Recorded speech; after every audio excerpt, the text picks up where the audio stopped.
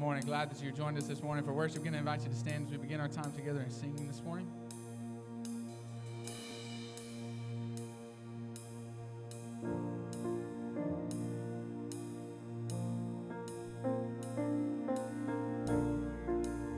All right, y'all sing this with us. Rumors of the Son of Man, stories of the Savior, holiness with human hands, choice for the traitor. No ear had heard, no ear had heard, no eye had seen the image of the Father.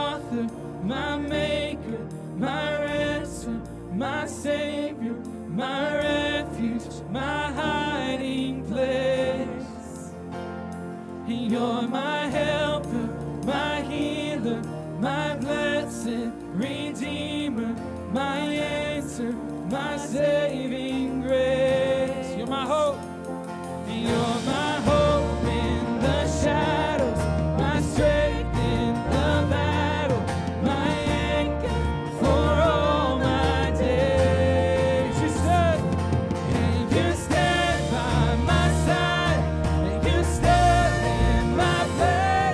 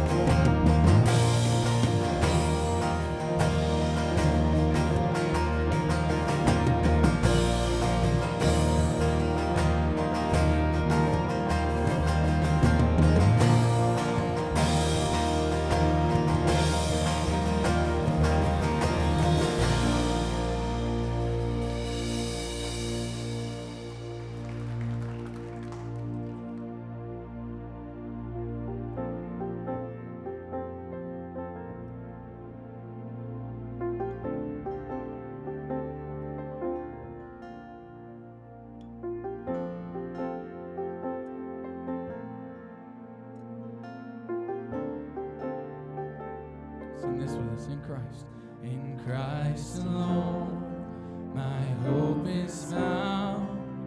He is my light, my strength, my song. This cornerstone, this solid ground, firm through the fiercest drought and storm.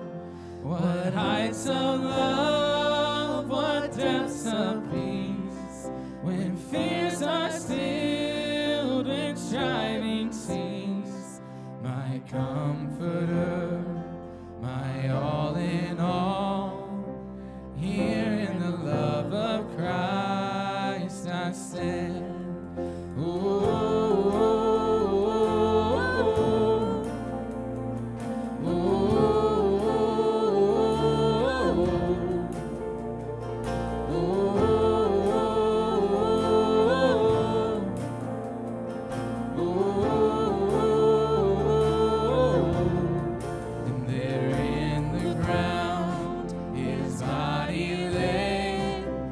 Light of the world by darkness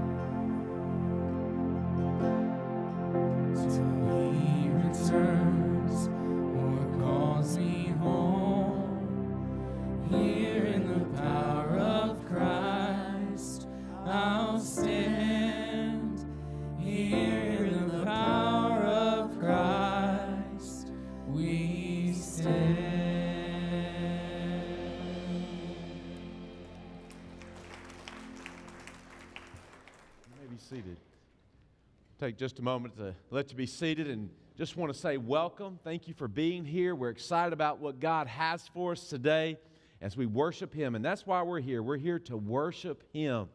And we want our hearts to be changed. And we want to walk away with new conviction as we serve Him. So thank you for being here.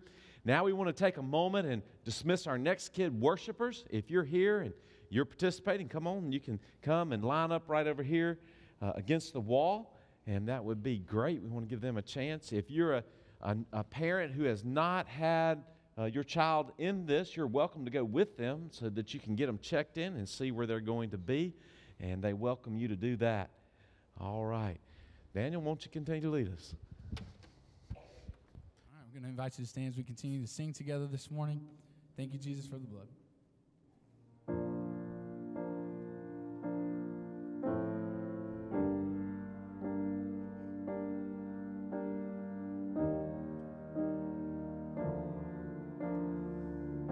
Sing this with us. I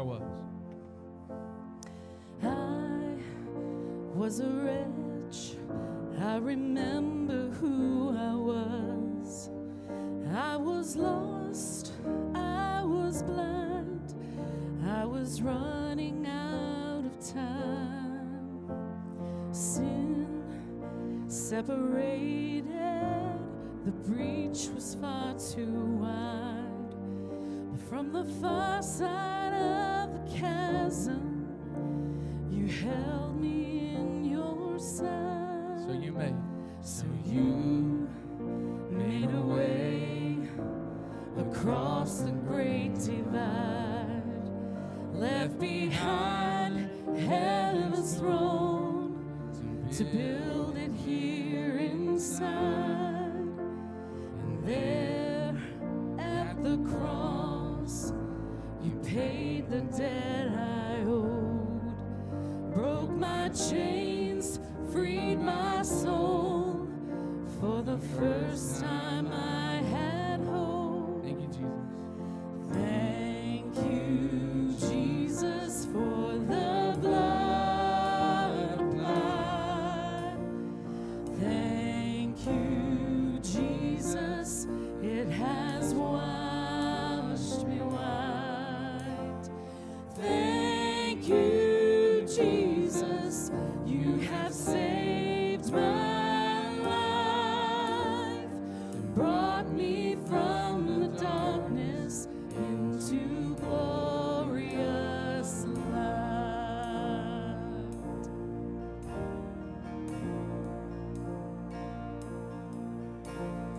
You took my place, laid inside my tomb of sin. You were buried for 3 days, but then you walked right out again. And now death has no sting, and life has no end. For I have been transformed by the blood of the Lamb. Thank you, Jesus, for the blood applied. Thank you, Jesus, it has washed me white. Thank you, Jesus,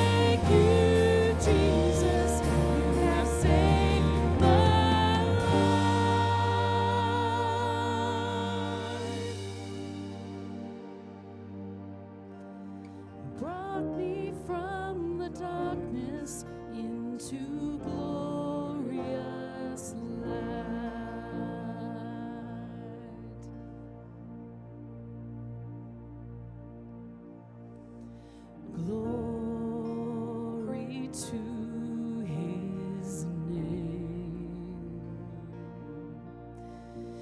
Glory to his name. There to my heart was the blood applied. Glory to his name.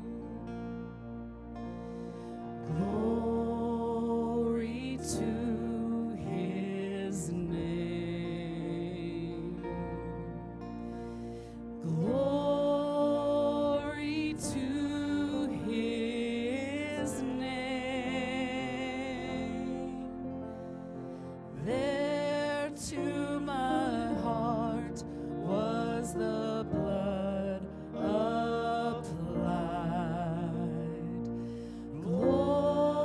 Glory to his name.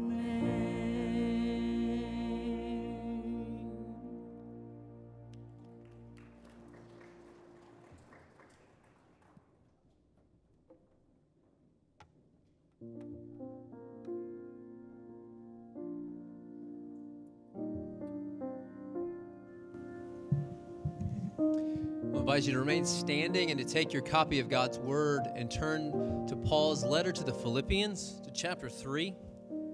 And as you're finding that,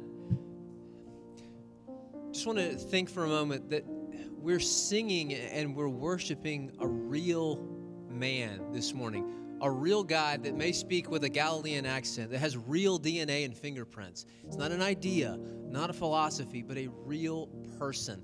And that's what we're going to see to some degree here in what Paul talks about, that he wants to know Christ.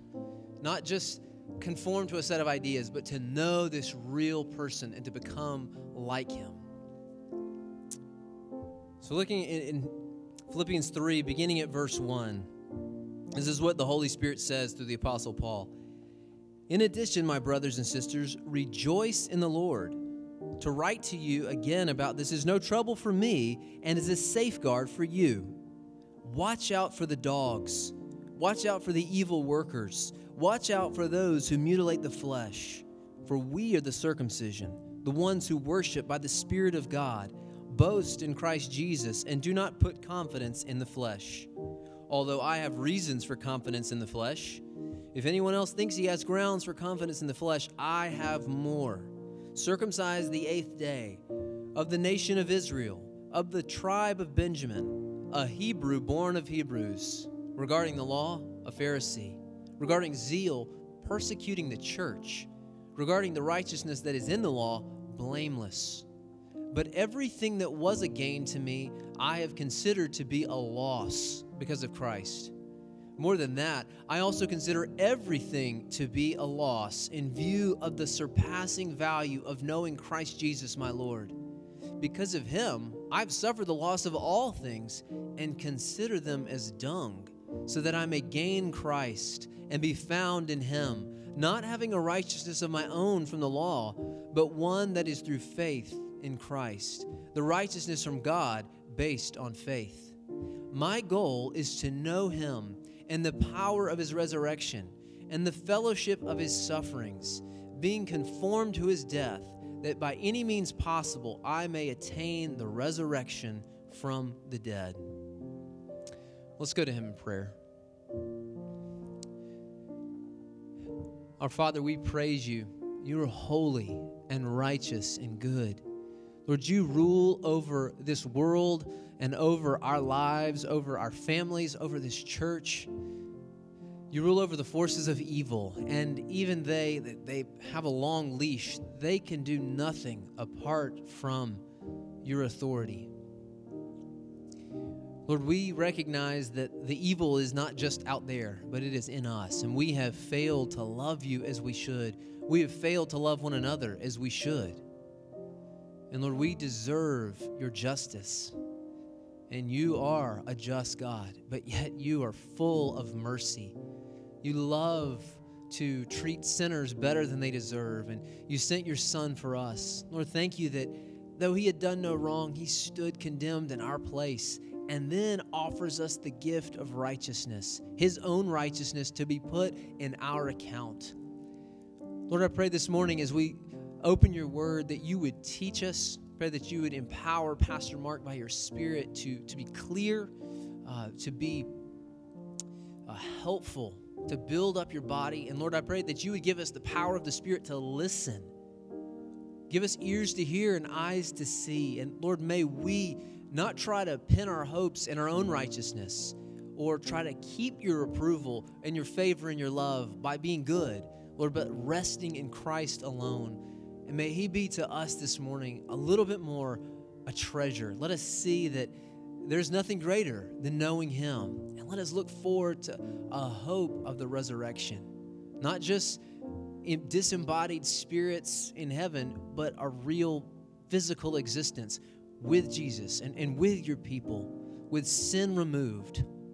Lord, we pray for our children as they study your word as well. Let them see that they don't measure up to your law, that it is wise and good and shows your character, but Lord, they don't measure up, and turn their hearts to love the truth and believe it and walk in your ways. Lord, thank you that you hear us when we call out as your people, and you love to give good gifts to your children. So please give them now.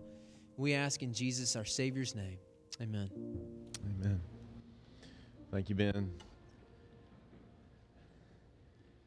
Today we will continue in our series to put it into practice as we study through the book of Philippians verse by verse, which is exciting to do because we really get to grasp its meaning and its understanding.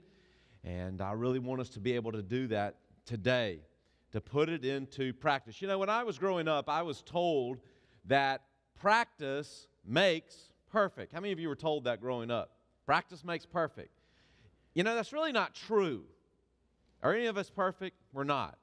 Practice makes perfect. Now, it may help your recall. It could help your performance. It helps you hone some skills. And there's some truth in that. And so practice isn't going to make us perfect, but spiritually speaking, practice allows us to apply the truth of God's Word so the truth of God's Word can do what it needs to do for us. But if we choose not to engage it, not to apply it, meaning we don't put it into practice, we can never understand why God's given us the truth. So we want to put it into practice. And that's exactly what Paul was trying to help the believers at Philippi with. Here in this text, we're going to see that there were some bad characters that were engaging the lives of the believers at Philippi. They had a motivation, and their motivation was to take them away from Christ, to have them go back to doing life the way these guys were doing it, and that was by their own strength and in their own deeds and their religious ways. And so Paul steps in, and Paul loves the believers at Philippi. Their lives have been changed by Christ. His life has been changed by Christ. And so he wants them to think about this, understand this, and realize there's some bad characters trying to influence you this way, but please don't forget Christ and what he has done for you. And this is the only way. And so he wants to give them some truths that they need so they don't follow these guys and ruin their lives. Now, some of us here today may very well be on the verge of saying, there's something or someone that's influencing me, that's pulling me away from Christ. It may not be a religious practice. It could just be something pure evil out in the world that the world's offering and enticing you with. Or it could be something religious. Whatever it may be, the point is, it could be drawing you away from Christ. What Paul wants to say in the text today is, don't do it. Don't do it. Come back to Christ, for he is the only way. And that's what we want to hear today and grasp. And so Paul makes 5 points that will be beneficial to us as it was to those at Philippi as they dealt with these bad characters that were trying to pull them away from Christ. We're going to look at the reminder that he gives them. We're going to look at the warning he gives them. Then the qualifiers, then the consideration, and then the desire. And these 5 things will take us through each of these verses so we can let the text come to life for us and these truths, we can put them into practice. So let's begin with the first of the 5 points that Paul brings forth, the reminder. This comes out of verse 1, and here's what it says. Finally, my brothers, rejoice in the Lord. It is no trouble for me to write the same thing to you again, and it is a safeguard for you. Interesting way that he starts here. This is a resounding, repetitive theme for him. Once again, we find Paul, the prisoner, who could be saying, oh, it's terrible here and things are horrible. Instead, he's saying, rejoice in the Lord. Again, I say, rejoice.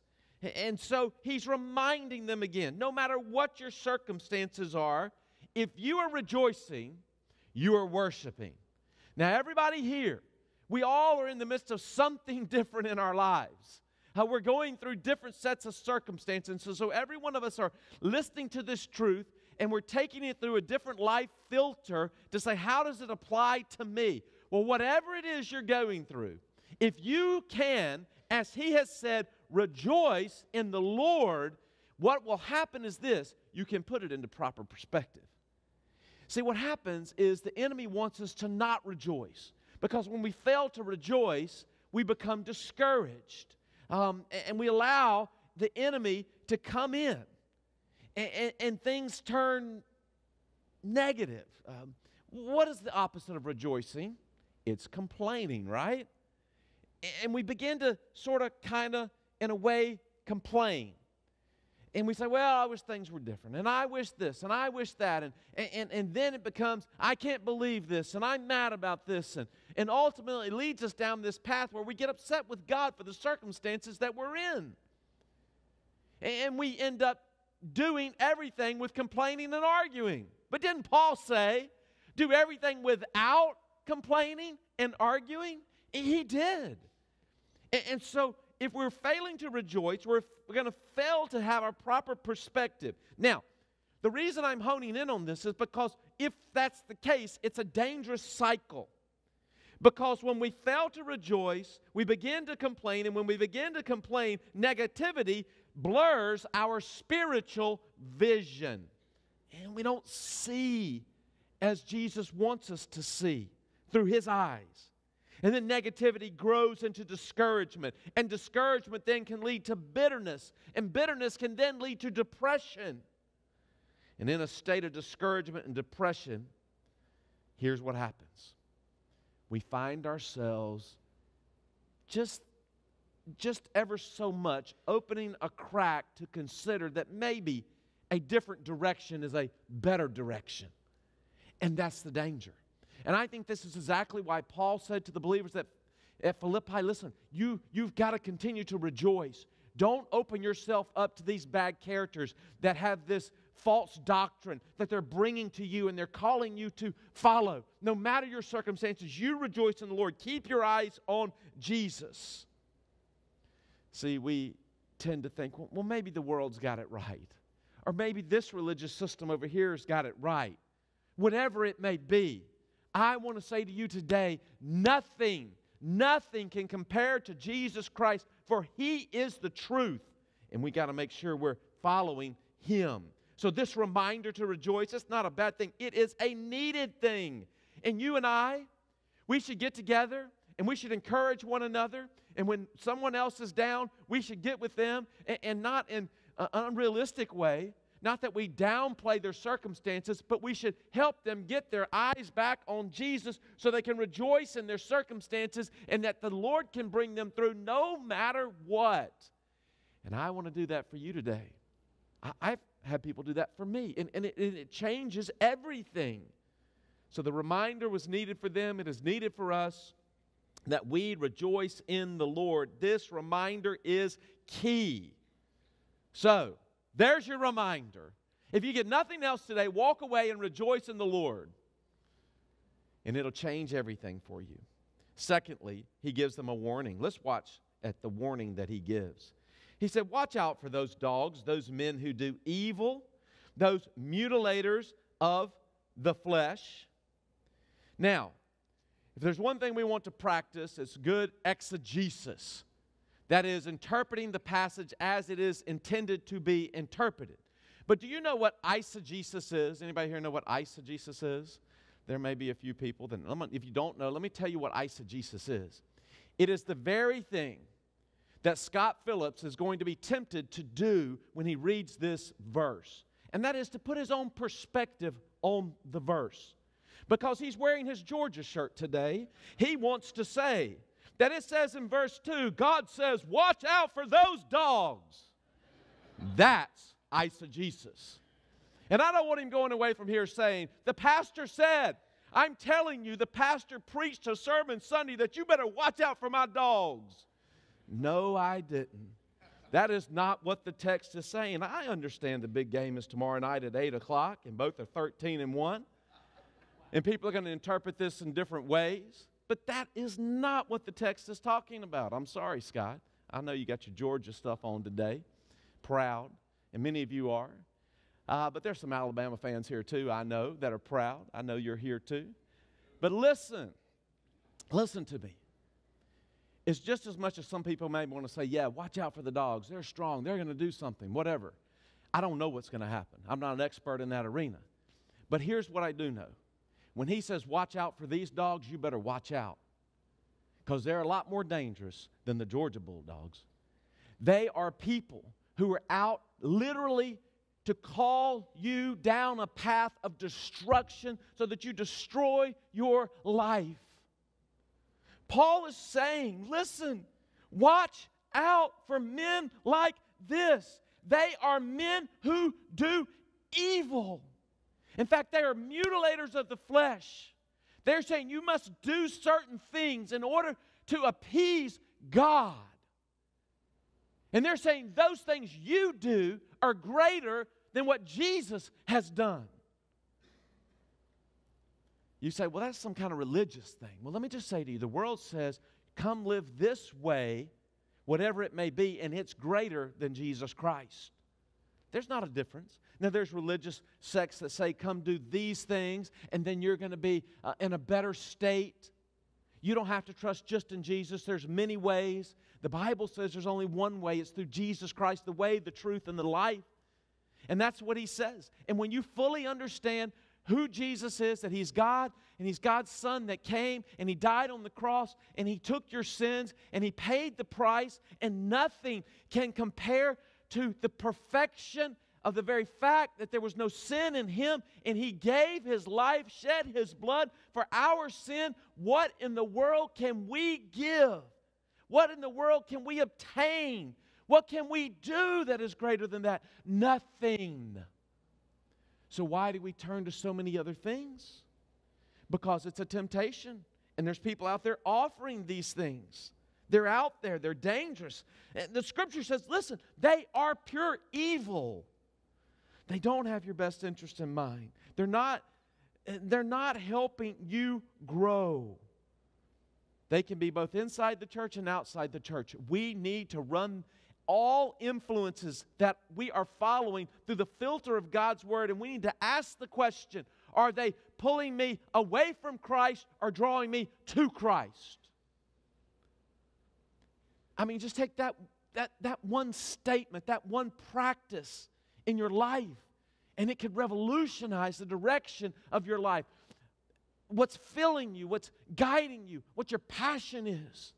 Is this drawing me to Christ or away from Christ? You think, well, this group of friends over here, I don't know. Be honest with yourself. Are they drawing you into the things of the world? Are they drawing you to Christ? You say, that person at work, they're drawing me away from Christ. Then, yes, be a witness to them. But don't let them lead you. Right? The things you watch on TV. Michelle and I were watching TV, and there was a commercial that came across, and I said, Michelle, I just can't even take the 30 seconds of that commercial. Everything in that is pure evil. She goes, I agree. That is just horrible. And people watch things, and I don't know what that show is exactly, but I can tell you whatever the name of it was, it's terrible. And there's terrible things that we allow into our hearts and our minds, and really we're being led astray is what I'm trying to say to you. Don't take this text and say, oh, this is antiquated and these bad characters who are calling for circumcision as a way better than Christ. That's something I can't relate to. Listen, it's the principle of the fact whatever pulls us away from Christ, we got to stay away from it. If you ride down a road and there's a bunch of potholes, what do you normally do? Are you right? I was following a guy this morning here at the church, and there was something in the road, and when he finally saw it, he swerved to miss it. It was a branch in the road. A branch or a pothole. How many of you ride down the road and go, oh boy, there's a pothole. I can't wait to hit it. Hit it hard as you can. Speed up. How many of us do that? Throw that car out of line. See if the wheel will come off. Did we do that? No. We swerve. We try to get out of the way. We saw an accident the other day, and obviously a person swerved to miss a cat and caused a whole big pile up, and the officer was out in the road picking the animal up, taking it over to the side, and all the adults were crying, and we avoid things, right? But yet we cannot see the spiritual potholes that are all around us, and we go, oh, that looks great. Let me just go try that. And we run over there and knock our lives out of line. We run over there and the wheels come off. And we go, oh, man, what happened to my life? How did I end up? Listen, it's simple. It's a non-truth designed to destroy the life of the believer. Stay away from it. And that's what Paul is, he's trying to get their attention. And so now we move to number 3, the qualifiers. So not only did he say they're wrong, but now he wants them to think about who's right. What are the indicators of who's right? And we see the qualifiers that come out as we read verses 3 through 6. Here's what he says. For it is we who are the circumcision. We who worship, here they are, by the Spirit of God, who glory in Christ Jesus, and who put no confidence in the flesh. There's 3 of them right there. Now he gives a personal testimony. Though I myself have reason for such confidence, if anyone else thinks he has reason to put confidence in the flesh, I have more. He said, let me just tell you about my own life. Circumcised on the 8th day of the people of Israel, of the tribe of Benjamin, a Hebrew in regards to the law of Pharisee. As for zeal, persecuting the church. As for legalistic righteousness, faultless. Now you could dive into each one of those, and you could talk about them and why people had respect for those and thought those were something great. And Paul's going to lead them to understand and say it so clearly, they're nothing. But let's look at the 3 qualifiers. Worship by the Spirit of God. You know what that means? That means this is a person, as Paul was and all believers of the time, and even of us today, who is yielded, surrendered to the Holy Spirit that is at work within them. If you're worshiping by the Spirit, there is a yieldedness to the Holy Spirit that comes in and lives within us to lead you, guide you, convict you, train you, turn the light of truth on for you, and you are open to that. And when we're not doing religion by our choice, but we're allowing the Holy Spirit, our helper, to guide us into all truth. We become a testimony of what the true church is when the Holy Spirit's in control of us. It tells other people that Christ is first in our lives. It communicates that our salvation is in Christ, not in any good deed that we could produce. And the evidence of that is the fact that the Holy Spirit is leading and guiding us. The second one he gives is this, that you glory in Christ Jesus. See, we put the focus on Christ. When you're doing it with deeds, you're putting the focus on yourself. And then the third is this, you put no confidence in the flesh. You're choosing, listen, bottom line is, you're not trusting in anything you've done to impress God. There's nothing you can do. Jesus has done it all, and you've trusted in Him, and so you're not putting any confidence in the flesh. All these things he lists in verse 5 and 6 about himself, he said, listen, no confidence there for me, not at all. It's all in Christ. And so those 3 are the markers of the real believer. You may be thinking, why is this so important? Why is this so important? Because you and I oftentimes are tempted to trust in our deeds, not the work of Christ for salvation. We like putting confidence in the flesh. In fact, you may be saved and you revert back to that instead of depending on the Lord. It's a huge tragedy, really, for the believer, because you're missing out on what the Holy Spirit can do in and through you that you cannot do yourself. But you're saying, I'm going to do it myself. And then for those who don't know Christ, they're just missing out totally. See, there's a measure of comfort and confidence that's associated with generating religious deeds. It does something in us. It makes us feel powerful and important. We can show other people that, hey, I'm competent. It gives us something to point to as an accomplishment. We all like to point to our accomplishments in life and say, look at what I did, and look at what I'm doing. It allows for boasting. It gives us a place of influence and prominence among men for our own glory and renown. See, Paul, when he really got saved, he said, look, guys, it's nothing I've done. I can't take credit for anything. This is all Jesus Christ. And this is why he said, I will boast in Christ crucified. And he did, because he got it. His life was changed. No longer was he making a name for himself through his hard work and his heritage. It was all about Jesus Christ. His conclusion will come that there's nothing that he could do of any value in God's economy. It was all Christ. Let me give you some tips on how to overcome yourself and your accomplishments, even if they fall within religious deeds. Number one, realize this. No matter what you do, it's never enough. It's never enough. You can't do enough. You can't overcome what Christ has done for us. Secondly, you should remember we're not worthy. We're saved by grace.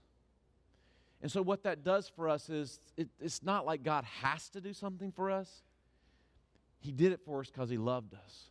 He first loved us. And we can receive that. That's grace. And then we should recognize, to point to and depend on our accomplishments and our deeds. Listen to me.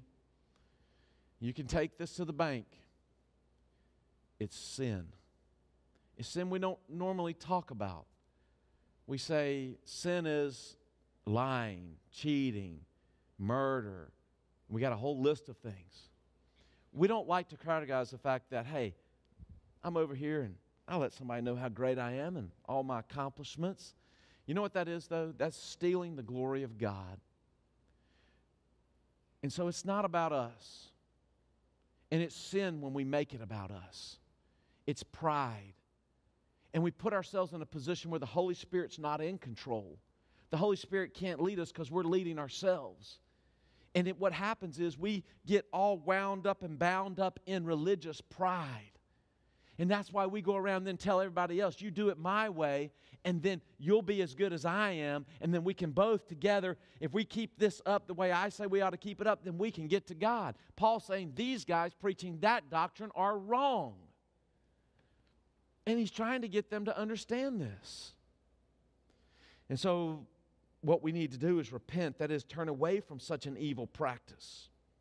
You say, well, how do I do that if that's a temptation to me? If I'm practicing that in some way? Well, verses 7 through 9, Paul begins to lay out how he did it in his life as an illustration to them how they could do it and how you and I can do it. Look at the fourth thing we're considering here, and that is the consideration. And that word is based on, which we began to read verse 7, he says, but whatever is to my profit I now consider. So there's a consideration going on here. Whatever is to my profit, I now consider loss for the sake of Christ. What is more, I consider everything a loss compared to the surpassing greatness of knowing Christ Jesus my Lord, for whose sake I have lost all things. I consider them rubbish, that I may gain Christ and be found in Him, not having a righteousness of my own that comes from the law, but that which is through faith in Christ, the righteousness that comes from God and is by faith. Several things we should note here. Verse 7, he took an appraisal of his life. you should appraise your life. That means to determine its value and its worth. If you were to go get your car appraised today, it would probably appraise a lot higher than it did a couple of years ago. The used car market is going crazy. It's hard to even find a new car to buy. But if you go and have your car appraised, you're going to find out that it has this incredible uptick in value. And because it's all upended because people can't get chips for the new cars and all the dynamic that's going on with that. But you understand that kind of like, okay, what's my car worth? What's the value of it? Okay, that's an appraisal. The same thing with your life. What is the value of your life? What you have? Paul did an appraisal of his life. He counted its value, and when he counted it, conviction occurred. And when the conviction occurred, it led him to conversion in his life, because he realized that his life was trash compared to the treasure of Jesus Christ.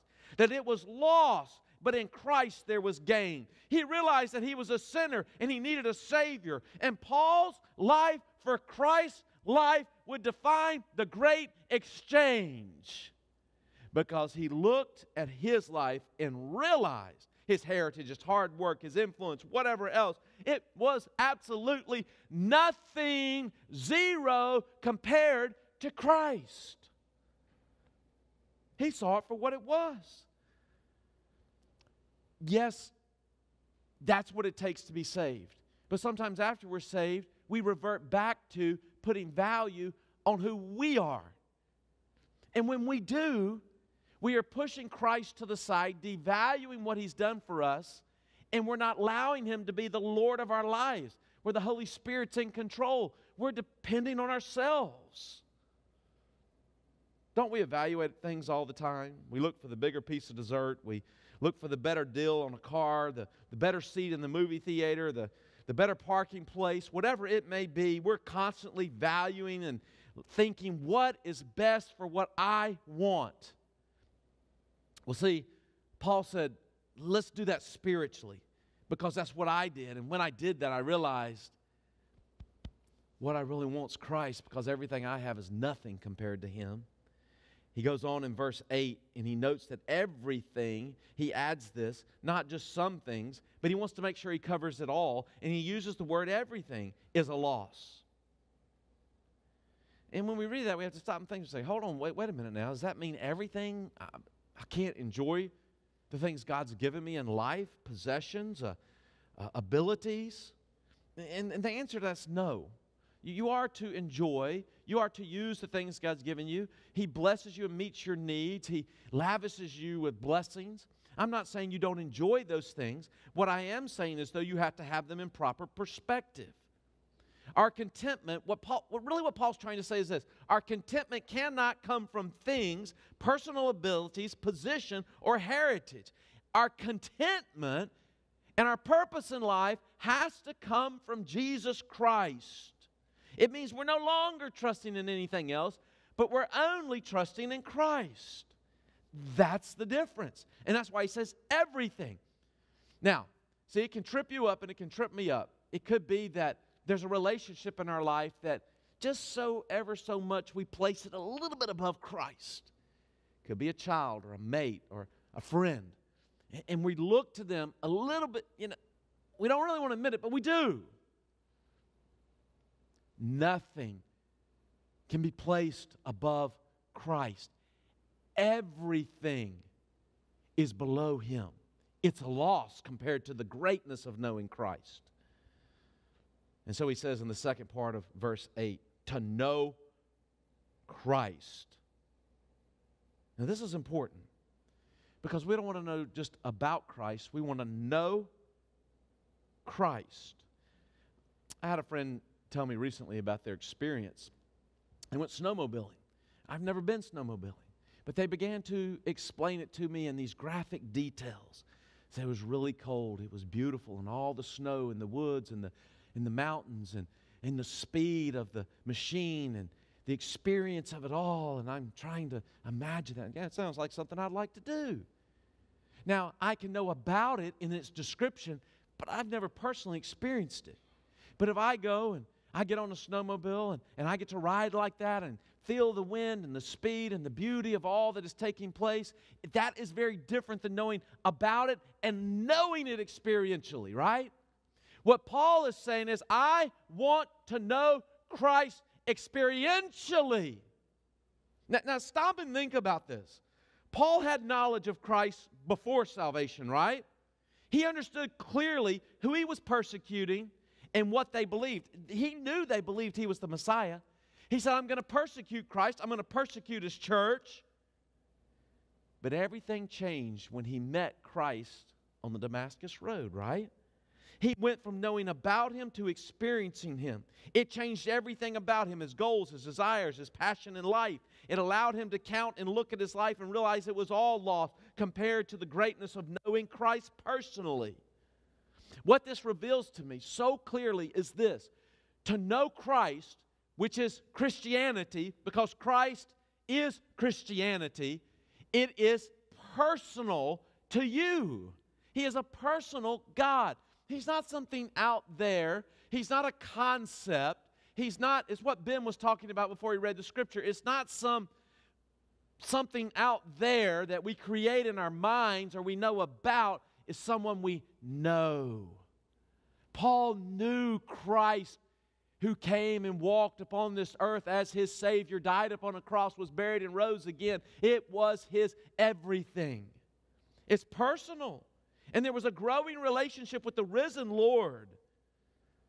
As he said, I want to become like him. That is to know Christ, right? In John 10, he says, I know my sheep and they know me. Knowing always comes before doing. The problem is, these bad actors were saying you do, and if you do our way, maybe the right way, then maybe you'll know. But it doesn't work like that. It's by grace that we know him, we surrender everything, and as we come to know him, then we long to do for him. It's a natural desire. Typically, if we're not open to serving the Lord, if we're not open to walking under the leadership of the Holy Spirit, it's typically an indicator that somewhere our walk with Christ is not as it should be. Bottom line, because we don't put forth the natural desire to serve him and love him, no matter where we are. And that's when we can rejoice, no matter our circumstances. When I was growing up, I loved to play basketball. I played in the backyard. I'd play down at the local park. I'd play in any gym that we could get to. We used to walk from gym to gym, and back in the day, it didn't really matter. You just go, and they didn't really care if the gym was open. You found an open door, you went in and you played. We walked all over our town doing that all summer. And I mean, we really had summer, 3.5, almost 4 months. That's what we did back then. Now, what do y'all get, like a week for summer or something like that? I don't know, it's something real short. I mean, we truly almost got close to 4 months. And we played basketball night and day. I mean, we practiced and we ran drills and we played 1-on-1 and 2-on-2 and 3-on-3 and 5-on-5. Boy, that was really good when you get that many people together. And we loved it. And we did it night and day because somebody was telling us to? No. It's just what we love to do. Now, I don't play basketball like that now. But there was a season, it was the natural desire of my heart. I talked about it. I experienced it. I woke up thinking about it. I went to bed thinking about it. I'd lay in the floor. Anybody who plays basketball knows about this. I'd be in the house, laying on the floor, shooting the ball up to the ceiling. I'd run through the house and jump up and hit everything that was tall in the house. My mom said, you're going to destroy the house. Quit hitting everything and bouncing that ball. Go outside. I said, okay. And I'd go outside and play some basketball somewhere. Right? I loved it. It was I'm telling you that simple little thing because nobody was forcing me to do it. And when we love Christ the way we're supposed to, we will serve him, we will seek him, we will honor him, and it'll be natural in our lives. Paul was exuding this. He wanted to know Christ, not because somebody was telling him he had to jump through the hoops. He'd already been down that road. He didn't need legalistic righteousness through religion and heritage and all those things. No, this was a desire of his heart. And he says in the last part of verse 8 that he wanted to gain Christ. The whole deal was to gain Christ's righteousness. This wasn't him earning it. It was a gift that he would receive. In Christ, we have righteousness. We don't earn it. We don't earn it. We receive it. See, when Paul trusted Christ, he lost his own self-righteousness and he gained the righteousness of Christ. He looked at Christ's record and he saw that Christ was perfect. He saw that Christ was perfect. He saw what he did for him on the cross. And he trusted in Christ. And when he did, this is what you got to get. The righteousness of Christ, his perfection, his shedding of his blood for our sin, that righteousness is transferred over onto us. It's a transfer. It's a gift. You can't earn it. You can't, you're a sinner. He was without sin. You can't outdo him in some way. You can't do it. And so what he discovered was that his sins were paid for on the cross, and in that, the righteousness of Christ came on him, and he was forgiven. It's what we call the great exchange. It is loss of his life to gain the life of Christ that was given him, and it was personal. And then he notes, as great as all of this is, the way it happens is by faith, verse 9. All of that truth becomes reality when we, by faith, trust in the work that Christ has done for us. I cannot save myself, but through Christ, in the work on the cross, I receive it. It is a prayer of. It is an act of total dependence on Jesus to have relationship with Almighty God. That's it. Through Christ, we have access to our Creator, God. It's beautiful, it's powerful, it's everything. And faith is to believe it and trust it. And boy, does it change everything. The fifth thing I want you to see, the fifth point he makes, are in the last two verses. Now, this is a powerful two verses that if you've not studied the verses we just studied, you can't even understand 10 and 11. He sounds like a crazy man to some degree. But when you understand it in its context, you get what the desire of his heart is. And here it is. I want to know Christ and the power of his resurrection and the fellowship of sharing in his sufferings, becoming like him in his death, and so somehow to attain to the resurrection from the dead. If you don't understand why he came, why he died, why he was buried, why he rose again, what resurrection really is, you can't understand this statement that he gives. It's really Paul's passion statement. Why he desires this. And I want to say this to you. When you finally get to verse 10 and 11 and you live this way, and you have this kind of overwhelming desire within you to know Christ like this, it determines the direction of your life. And when your life is in a direction for Christ, it will protect you from every worldly influence and every bad character that is out there.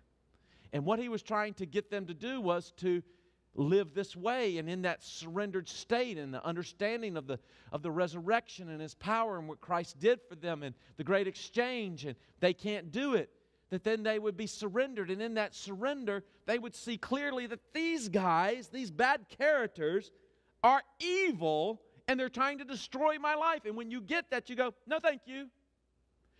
Young people, you can say to those who are inviting you to live the way the world does, you can say, no, thank you. I know who I am in Christ. I know the desire of my heart. I know the passion of my heart. See? And you're okay because you know who you are in Christ. And it changes everything. This is why we need to understand the importance of passion. Paul was passionate here. It raises the question, what is the burning desire of your heart? What drives you? What motivates you? What gets you up out of bed in the morning? What do you think about throughout the day? What do you talk about? What do you participate in? All of these questions get to the heart of the matter of the heart. It reveals our passion. if we're lacking in our passion for Christ, I don't know any other way to say it, it's one of two things. Either you've never really known Christ personally, you know about Him, but you're not really saved, or as a saved individual, you've been led astray. Other things are filling your heart, but not the passion for Christ, to know Him. It's one of the other. The question is, which one is it? I want to say in closing, Paul knew there was no power in the law. He tried that. It couldn't overcome sin. It didn't give him the ability to serve God or be a witness. But when he experienced resurrection power, he said this, listen, I realized when I experienced that resurrection power, it overcame death. Wow. It overcame demons. It overcomes the world and the flesh. I mean, it changed everything for him.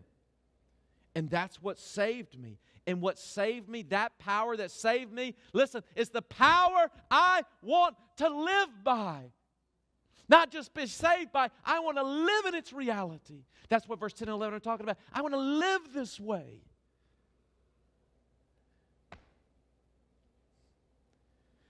How many of us are just coming up short because we filled our hearts with a bunch of bad characters and their influence?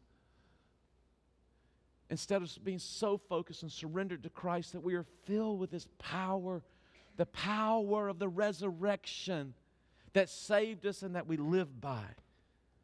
Isn't that what it's all about? It is.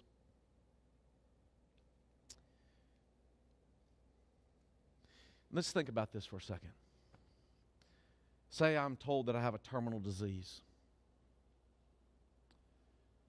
And I'm giving a certain amount of hours to live. In those last hours, before I pass away, I think, well, maybe I should give some consideration to my life. Let me list out everything that I have. Here are my possessions, my home, my car, things that I own. All those things that could be said, Mark owns these, they're his. Let's list them all out. Then let me list out all my relationships, my wife, Michelle, and family members, and my kids, and list all relationships, all possessions, and let's list them all out. I'm down to an hour to live. Now let's put those up against Jesus Christ, Mark's Savior. When I take my last breath, we got a column of everything Mark has here on earth, everything that Jesus Christ is to Mark. Which one will make the difference? Which one? It's Christ. You can't take your people with you. You can't take your possessions with you. But what you can take with you is your Savior. The resurrected Savior that overcame death. So when I take my last breath, I am confident, based on God's Word, without a doubt, in Christ, who overcame death, who overcame sin, that I have no fear of what's on the other side of my last breath. It'll be my Savior who loves me and knows me, that has been testified in my life. Now let me tell you something. Some people die with that confidence. Some people die struggling, trying to hold on to the things of this earth, or come up with things that they're going to say to God before they stand before Him. But nothing compares to Jesus Christ, my Savior. Nothing. So if that's true in the end, and it was true for my beginning, it ought to be true in the middle, every day of my life. That's what Paul was saying. Let's go to the Lord in prayer.